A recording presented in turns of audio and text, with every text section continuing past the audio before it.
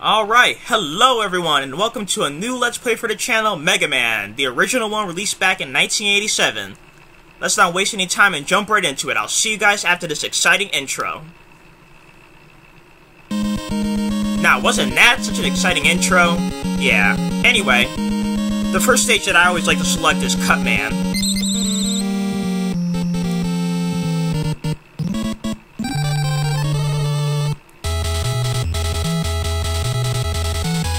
Alright then, might as well get into the controls so that everyone is well acquainted. A to jump, B to shoot. Get it? Got it, good. Let's go. Okay, and this is the first enemy we see in Cutman stage, Bladers, which are also my least favorite enemies because of how they come in and attack. Oh my god. Get over here. Sometimes they come up so close to you that you barely are able to shoot them in time. It's so annoying. Anyway, these little red things I'm picking up, the original Mega Man was the only Mega Man game to have a scoring system. As you can see on the top of the, as you can see from the top screen, every time you kill an enemy, they're worth a certain amount of points. Every time you pick up those little balls, at the end of the stage, they'll be calculated up and then added to your score. This enemy right here is known as the Beak. One thing to note is, when I'm giving these enemy names, I'm referencing the original North American instruction manual, which is kind of infamous for being, it's kind of famous for being one of, if not the worst instruction manuals in pretty much all of video gaming history. And oh boy, I'm gonna have a lot of fun referencing that throughout the Let's Play. But why I mention that now is because some enemies, their official name that they've held throughout the series was changed in the North American version. So, I believe Bladers are known as something entirely different in, the European or Japanese versions and later Mega Man games released in North America. Anyway.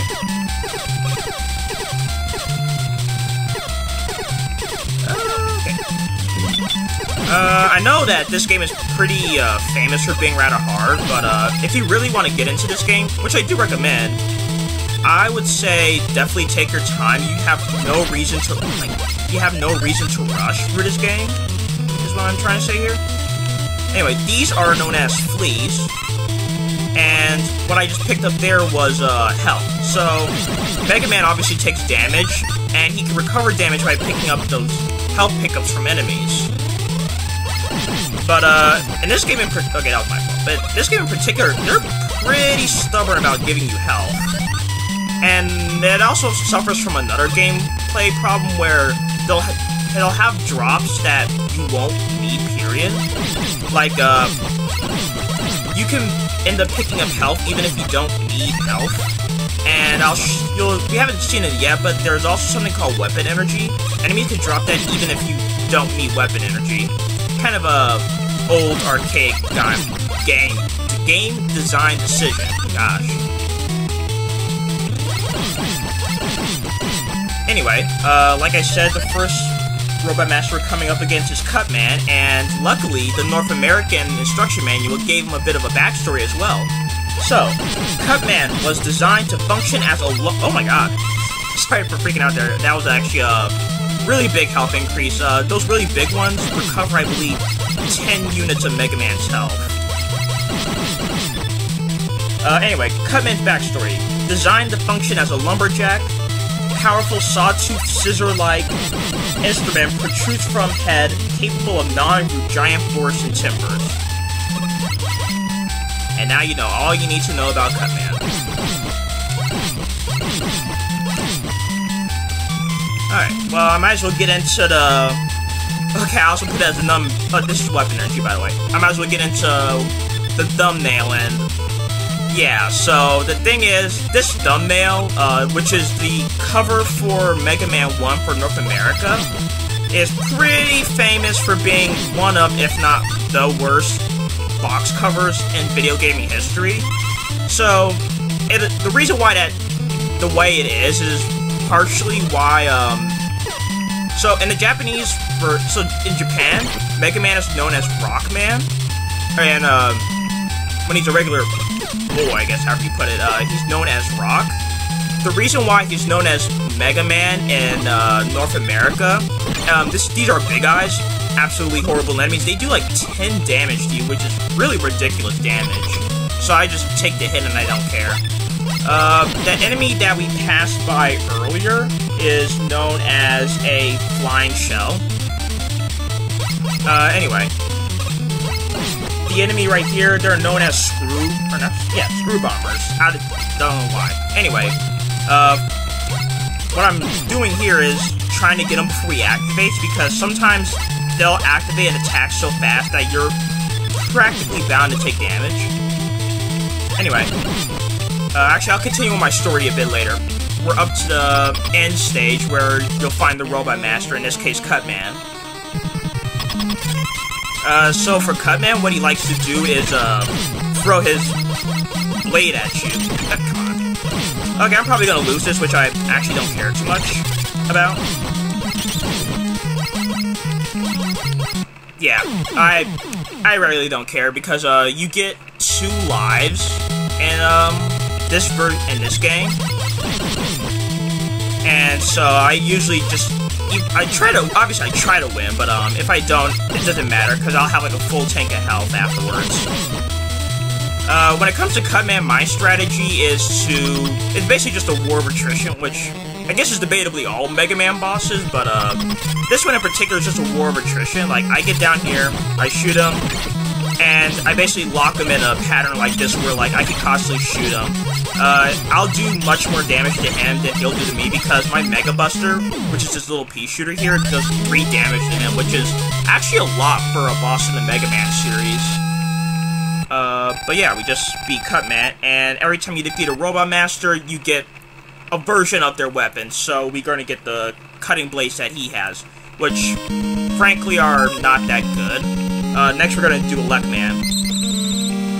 But, yeah, I'll show off what Cutman's weapon does when we get into this level.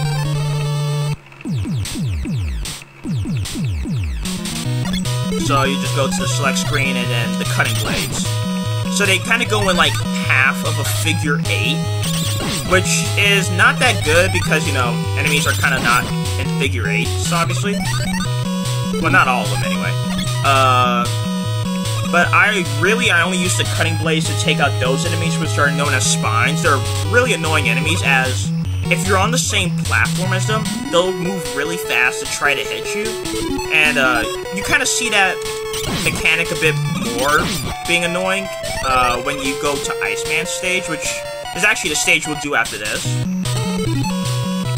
One thing to keep in mind is don't change your weapon, or actually don't go to the pause screen, period, while you're on a ladder, because if you go to the pause screen, Mega Man will just drop afterwards.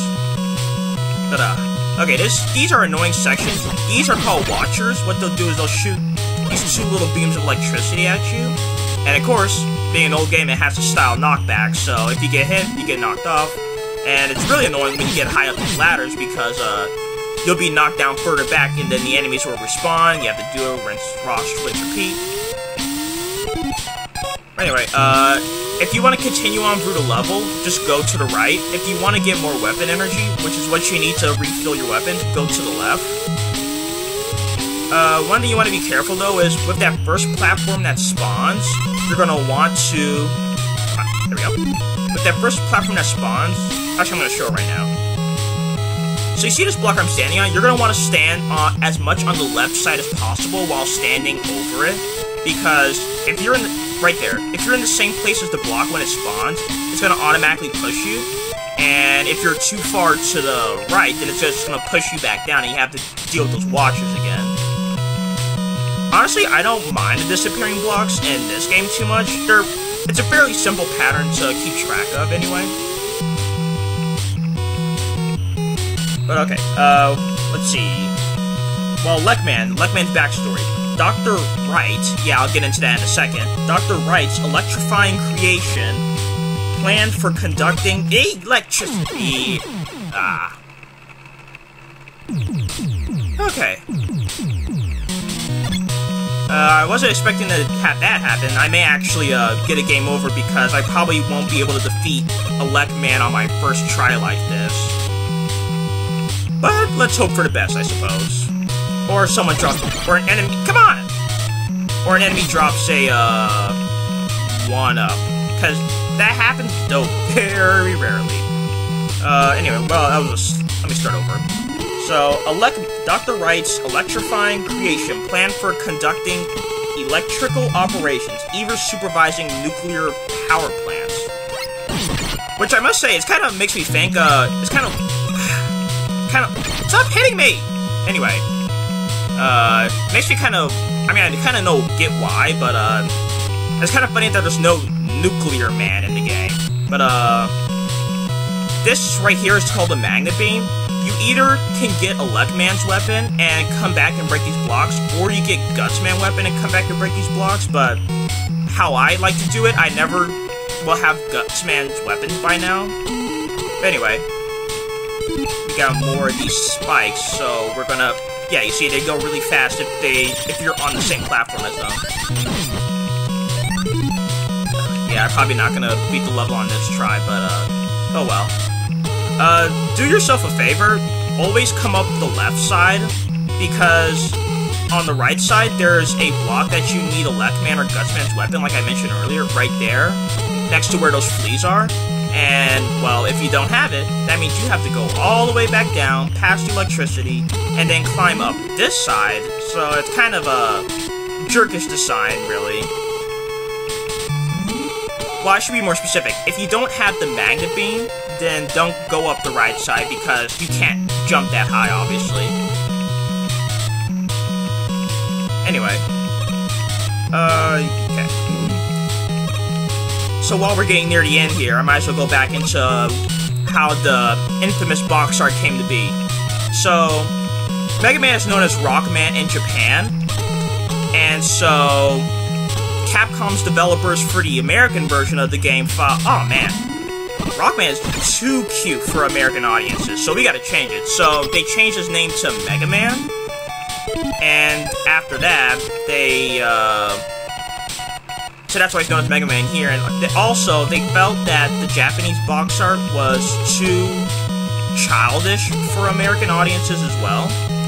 So they recruited a guy to do new box art, but from what I've been told, they gave him very little time, and he had no reference material, so he saw nothing of what Mega Man looked like, and he saw nothing of what the game looked like, and he basically had to go off of that.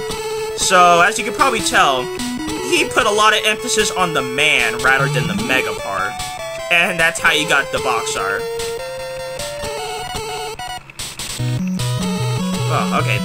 Elecman's probably my least favorite boss for 2 reasons. One is because of this. They start you facing away from him, which I feel is come on! Oh my god. Oh, that was close. Okay, so what I was getting at was, sometimes they start you off facing away from him, which is kind of cheap because sometimes he can get off his first attack, and that goes into the second problem. Elecman's electric beam does 10 damage to you, which is an awful lot. That's like, because I believe Mega Man has 24 health, but Elect Beam doing 10 damage, that could be a one-hit KO if you're low on health. But I'm actually pretty surprised that I finished it.